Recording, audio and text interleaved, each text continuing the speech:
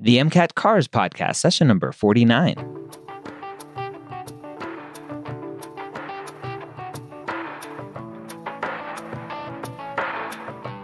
The Cars section of the MCAT gives thousands of pre-meds nightmares every night. Whether you're an ESL student, lack confidence while reading, or a slow reader like me, Jack Westin and the medical school headquarters are here to help you score higher in every section so you can be confident you're ready to get the MCAT score of your dreams. Welcome to the MCAT Cars podcast. My name is Dr. Ryan Gray, and I'm excited that you have taken some time today to listen to us. I'm joined by Jack Westin from jackwestin.com. Before we go any further, I want to remind you that we have a lot of other amazing podcasts at mededmedia.com, or our new URL, you can go to premedpodcasts.com. That's premedpodcasts with an S.com. Today we have another great episode breaking down another article for you. Don't forget to follow along in the show notes if you would like. Jack Westin back for some more MCAT Cars podcast. What's new in the MCAT Cars world at jackwestin.com? Everything's great. Yeah, we just launched a Chrome extension. Yeah, I've been talking about that. Yeah. So a lot of students have trouble with accessing the AAMC passages, the practice passages, specifically Cars question packs and physics and chemistry question packs and so forth. As you may know or may not know, the interface is not exactly like the MCAT for whatever reason. Their practice interface, the design where you access the questions, and it's kind of annoying for students because you can't go backwards, can't really highlight that well, strike through. It just doesn't look like the real test. And that's practice 101, right? Practice like you play. Exactly. Yeah. So, I mean, you always want to have that practice environment to look as much like the actual test as possible, right? I mean, it makes you more comfortable, makes you more aware of how the test works. So exactly. Like students want this, right? And the AAMC, for whatever reason, does not provide it. So what we've done is we've created a Chrome extension. It's an extension. It's an add-on to your Chrome browser for Google Chrome, where you click a button and it changes the design, right, of your practice stuff to the actual MCAT design and all of its features for the most part. We just launched it. It's going to take a little while for us to perfect it, but we're optimistic we're going to make it really, really easy to use. We've gotten a lot of great feedback so far. And we're making those changes, making it easier. There are some bugs or some issues with it right now, but it's definitely something to check out within the next couple months, or even now, just to check out how it looks and how it functions. But yeah, we're very excited to help students conquer this test using the actual AAMC stuff. I mean, look, the AAMC stuff is the best, right? Yep. You have to use the AAMC questions, and why not use it in their actual MCAT format, right? So that's what our goal is to help students with. And a lot of our own students, complain about it. They're really tired of the AAMC's design format. So this was really designed to help our students. But if we can help, more than just our students and anyone out there that needs it, that's great. And how do people find that extension? They can just Google Jack Westin Chrome extension, MCAT Chrome extension, and it'll probably be the first thing that pops up. You can also go check it out at the Chrome web store. Chrome has a web store that you can just search Jack Westin and you'll find it there. You can just download it, install it, and you should be able to use it immediately. I do recommend that you always reset all your questions before you use it. Resetting all your questions on the actual practice interface, because right now they have this feature where you the only way you can reset it is by clicking a button, and I recommend that you click that so you don't have any issues. Cool. But yeah, it's a very useful feature. It's not perfect.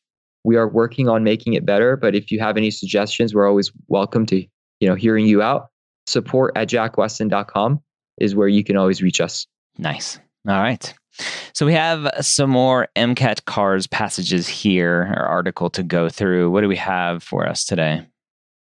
Yeah, so this is a pretty straightforward passage. Kind of on the boring side. I like it, but it depends on the student. Depends, it's very subjective. What's interesting, what's not interesting. But very straightforward. Alrighty. If you want to follow along in our show notes or in your podcast app, tap on the article link in there. First paragraph here. One of my favorite words is locks, says Gregory Guy, a professor of linguistics at NYU, New York University, which most students are aware of NYU because they have free tuition now at their medical school. Right. So right off the bat, we're given a person. I always like to remember these people. So Gregory Guy is a professor of linguistics, and his favorite word is locks. So I think potentially what's going to trip up some people here is I don't know what locks is, but as we always kind of say here, let's just keep reading and see if they tell us what the word is. That's it. Okay. There's hardly a more quintessential New York food than a Lox bagel, a century-old popular appetizing store. Russ and Daughters calls it the classic. All right, so now we know that it's a food, a Lox bagel. So we don't know if this is the type of bagel it is or something else. And then apparently it's quintessential New York. And again, that's kind of a big word for ESL students potentially not knowing what quintessential means. But again, if we keep reading, maybe it'll tell us a little bit more. Yeah, I mean, you don't really need to know what that word means. As long as you know it's New York food, then you're good, right? Quintessential means like the most representative, basically. Like it's a well-known New York food. Yeah, greatest embodiment of New York. Go ahead. Okay. But Guy, who has lived in the city for the past 17 years, is passionate about locks for a different reason. All right, so we're given this guy, this professor again, is saying, hey, he likes the word for something other than potentially the food that it is. The pronunciation in the Proto-Indo-European was probably locks, and that's exactly how it is pronounced in modern English, he says. And so a little bit of history of the word there. Then it meant salmon, and now it specifically means smoked salmon. So now we are told what lox is. It's smoked salmon. And he's taking us through kind of the history of the word, of what it meant and what it means now. It's really cool that the word hasn't changed its pronunciation at all in 8,000 years and still refers to a particular fish. So our opening paragraph here is a linguistics professor, right? So obviously someone who likes language, and we're focusing on a specific word, and he's kind of giving us the word and what it means. And he likes that it hasn't changed in 8,000 years, the pronunciation, and that it still means the same thing. Yeah, which is super interesting, right? Like literally 8,000 years ago, if you said, hey, let me get some lox, it meant the same thing as it does today, salmon. Yep. Yeah, great. Okay, so big picture here is they educate you on what lox is. So if you don't know, salmon, but that doesn't really matter as much. What they care more about, the point that the author is really trying to emphasize on, is that the word hasn't changed. How do I know that's more important than the meaning of the word? That is more important. I don't know. It's based on how the author presents information, the language the author uses, the wording, the way the conversation plays out. And that's something that a lot of ESL students have trouble with, right? They doubt themselves. They think, well, how do I know if this is important or that's important? It's just like any other conversation you've had, right? You have to ask yourself, what's the purpose of this paragraph? What's the purpose of the author saying this stuff, right? What direction is the author headed in? For now, I think it's definitely the direction of how lox, the word, the meaning hasn't changed. But maybe that direction is wrong. Maybe the author does care more about the actual definition of lox, right? Or the actual food that it pertains to. So we don't know, but it's really just guesswork until it's more obvious. And the way the author presents this stuff, it says in a very clear way that someone else says this, right? Guy believes this. Why would the author be mentioning Guy, right, and their point of view if they didn't care about it? So it's obvious to me that the author is going in this direction of, okay, I want to be focused on the history of the word more than just the meaning of the word. Mhm. Okay. Okay. Paragraph 2. How scholars have traced the word's pronunciation over thousands of years is also really cool. All right, so again, we have really cool, which I think most people understand that the author really likes this and is obviously focusing on that. The story goes back to Thomas Young, also known as, quote, the last person who knew everything. All right, so we're given a name here. He's got a very nice title, the last person who knew everything. And I guess we're going to get a little bit of a history of how we're pronouncing the word. The 18th century British polymath came up with the wave theory of light, first described astigmatism, and played a key role in deciphering the Rosetta Stone. All right, so we're given a little bit of history of who this Thomas Young is, 18th century British polymath. I don't know what a polymath is, but we're given some of his accomplishments, the wave theory of light and astigmatism and the Rosetta Stone. Like some people before him, Young noticed eerie similarities between Indic and European languages. All right, so he's a linguist person as well. He went further, analyzing 400 languages spread across continents and millennia, and proved that the overlap between some of them was too extensive to be an accident. All right, so now we're getting a little bit of history of language here that Thomas Young has provided us. A single coincidence meant nothing, but each additional one increased the chance of an underlying connection. All right, so the author kind of showing us the connections and coincidences and what that particularly meant. Nothing real mind-blowing at this point, it doesn't seem, but we'll finish off the paragraph here. In 1813, Young declared that all those languages belong to one family. All right, so Young, given a time here, specific time, and kind of describing all of languages, or a lot of languages, as one family of languages. He named it Indo-European. And so now we have the name, so Indo-European name, which kind of goes back to paragraph 1 because we have Proto-Indo-European, so it's a little bit different, but kind of similar. Sounds good. So what's the point of this paragraph? So we're introduced to Thomas Young, and the majority of the paragraph is just his story of comparing languages and the similarities between languages. Yeah, specifically the Indic and the European. So he coined this Indo-European kind of terminology, right? Which predates all of our languages, essentially, right? It goes back to this one ancestor, essentially. Yeah. Okay. Sounds good. All right, paragraph 3. Today, roughly half the world's population speaks an Indo-European language. That's interesting. So we're given the extent of this language. That family includes 440 languages spoken across the globe, including English. Okay, so again, more of the extent. The word yoga, for example, which comes from Sanskrit, the language of ancient India, is a distant relative of the English word yoki, Y-O-K-E. All right, so a little bit of a history lesson, yoki, yoga. Maybe that's where yogi comes from. You're a yogi. The nature of this relationship puzzled historical linguists for 2 centuries.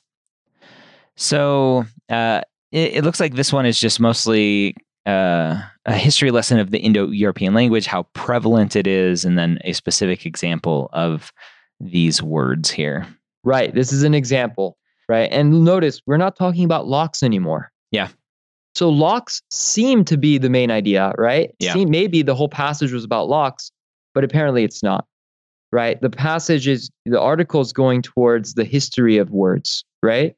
So that's what happens on these tests, on these passages. They'll bring in something in the first paragraph or the first 2 paragraphs that don't necessarily contain any element of the main idea or any element of the point the author really wants you to know.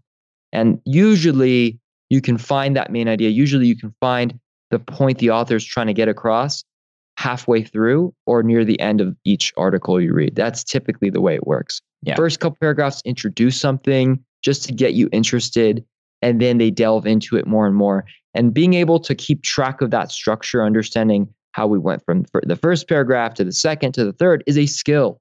It's something that you have to develop, right? And if once you start developing that skill, you understand things a lot better and you'll be able to answer questions a lot faster. It's almost the way you're describing it and the way that it looks. It's almost like a bait and switch. Like, I'm going to lure you in with this, and then I'm going to switch it up and confuse you. But as long as you're ready for that, right? If like you think of movies, right?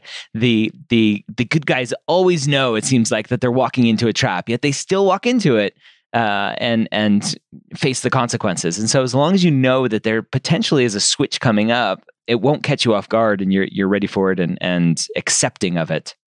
That's exactly it. Yeah, that's a great analogy. I mean, look, in the beginning, they have to catch your attention, right? So you'll see like the bad guys kind of win in the beginning, right? Yep. And like something crazy happens. But then over time, you realize, okay, that's, the reason why they brought that up is to show you the end result, right? And it, like you said, if you anticipate it, you embrace it, you're not going to be alarmed. You're not going to be confused. I see a lot of students, they just don't want to read, right? They hate reading, right? Yeah. Especially cars passages, because they don't want to, right? Why am I reading a passage about locks? But that's what doctors do, right? They do things they don't want to do all the time. So you have to embrace just doing things you don't like to do and making the best out of it. And I think if you actually pay attention and you embrace this, you're going to learn something new. You're going to learn that multiple languages, including English, are related to one another. I think that's pretty interesting. Yeah. Okay. All right, paragraph 4. In modern English, well over half of all words are borrowed from other languages. All right, so now we're talking about English specifically and the extent of where our language comes from. To trace how language changes over time, linguists developed an ingenious toolkit. All right, so the author's setting us up for a little bit of a lesson on how we trace language. Quote, some parts of vocabulary are more stable and don't change as much. All right, so just more lesson on language. The linguistic term for these words is, quote, a core vocabulary. All right, so now I'm a little bit confused. The linguistic term for these words is a core vocabulary. I don't really know what that means. So that's the terminology they use for the quote before it, like the sentence before it. Some parts of vocabulary are more stable and don't change. That's the core. The core doesn't change. All right, now I get it. So this sentence is describing the sentence before it. All right. Yeah, usually they'll say, oh, we came up with core vocabulary, and that means the following. Yeah. But they're using a different structure here. Yeah. Right. Okay. Fancy authors. All right. These are numbers, colors, family relations like mother, father, sister, brother, and basic verbs like walk and see, says Guy. All right. So now the author is showing us what that core vocabulary looks like. If you look at words of that sort in different languages, it becomes fairly clear which ones are related and which ones are not. So we're again being told how these languages compare and how we find these core vocabulary rather. Yeah, so it's so interesting, right? Like if you compare English to French, maybe those complicated words are not similar, so you can't see any relation. Mm-hmm. But if you start using the core vocab, right, like different things that they mention, like numbers and colors, you'll start seeing similarities, right? Mm-hmm. And I think that's true for a lot of the words that we kind of understand from other languages. But go ahead. For example, take the English word for number 2, which is dva in Russian and du in French, or the word night, which is Nacht in German and Nacht in Russian. There you go. So they sound very similar. Yeah, I mean, that's always been on my mind, right? Like if you think about it, many of the words in Spanish or, French are very similar to English. At least they come up with similar kind of letters to begin with or end with, or they kind of, they look similar. Yeah. And this is explaining why they came from one ancestor, right? This Indo kind of, whatever they call it, this Indo-European kind of language. Yeah. Okay. Cool. All right. Last paragraph here. Analyzing the patterns of change that words undergo moving from one language to another showed how to unwind these changes and identify the possible or originals. So again, talking more about language and how we figure out where they come from. Reconstructed vocabulary of Indo-European is based on a comparison of descendant languages, explains Guy. So again, just repeating basically the same sentence. You collect words that mean more or less the same thing in all the languages, and if they look like each other in terms of their pronunciation, then it's a good candidate for a descendant form of a common ancestor. It's almost that as we're reading this, we talk all the time about trying to actively read and trying to enjoy what we're reading. And all that I can think of when I'm reading this is I'm picturing, I've seen a lot on Facebook lately of, hey, look at my great grandmother when she was my age. Look how similar we look, right? You can find these common ancestors and how they look alike. And so I'm just trying to compare words to people and ancestors in that way. Yeah, that's great. Now, here's the thing. Okay. So when you read something and you start understanding it, you start enjoying it more, right? Because when you're good at something, you enjoy it more, right? If you're good at, let's say, tennis, you're going to like it more, right? Yeah. So that's something that many students are not aware of, right? That look, you can start enjoying reading and answering cars questions if you are good at it, and you can learn how to be good at it. It's a skill. You can work on those little things that differentiate a high scoring student from a lower scoring student. But when you're reading things, Ryan, I love how you're making it kind of relatable to things you've seen in the past. Mm-hmm. You really want to try to focus on how they're interpreting it, because you may bring in a bias accidentally if you're not careful with exactly how they bring it in. Does that make sense? Yeah, no, it does. When MCAT will ask a question about this stuff, but they want you to know it's based on core vocabulary. That's a huge point. And if you didn't catch that, and let's say you use something else that comes to your mind, like faces, right, or whatever, you may end up picking the wrong answer because you misinterpreted what the author was saying. Now, that doesn't mean you shouldn't, think about this stuff and enjoy it, but try to think about it in the author's perspective as much as possible. Yeah.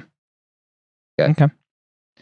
The English word honey is madhu in Sanskrit and mayad in Russian. All right, so it's just more examples. Sanskrit and Russian haven't shared a common ancestor since Indo-European, so these words had to come from the same source. So they're comparing Sanskrit and Russian here. The Madhu, which is M-A-D-H-U, and Russian it's M-Y-O-D. So very similar kind of look and probably pronunciation. And so the author is saying, hey, these probably came from the same place. Cool. There are also the words mead in English, met in German, and mjad in Danish that refer to an alcoholic drink made from honey. Okay, so just one final example. I like how we end on alcohol. I'll take it. One final example of kind of this common ancestor language. Yeah, I could see so many questions on this stuff, right? Like they'll give you, oh, imagine this word, and which one would the author would say is most similar to it. And the author uses pronunciation as the basis of their similarity. Mm-hmm. So you have to pick something that kind of sounds, pronounces the same way, if that makes any sense. So pronunciation is one way or one attribute that they use to make that similarity. Yeah. Great. Okay. So what's the big picture? What's the main idea? Like what should you really know? Apparently it's not about how lox is a quintessential New York food, but it is really about how we trace our language, how we find our common ancestors in language. how there's this core vocabulary and kind of the root of it all. Exactly. Yeah. So ancestors using, we can find it using core vocab. They pronounce the same, similar words. And that's about it. Yeah. If you know that, if you know those little details, the context within this bigger idea, then you should be able to get every question right. All right. There you have it. Another great episode.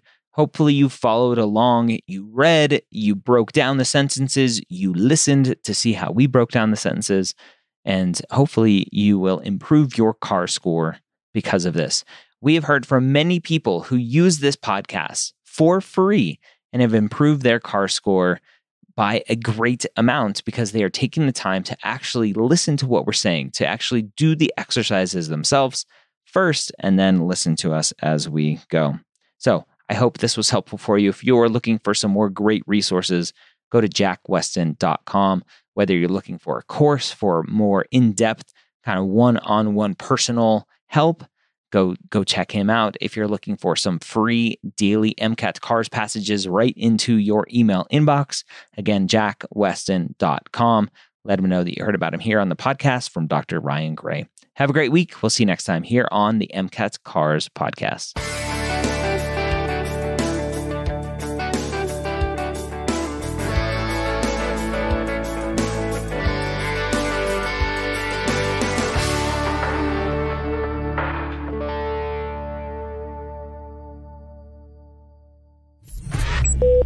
This is MedEd Media.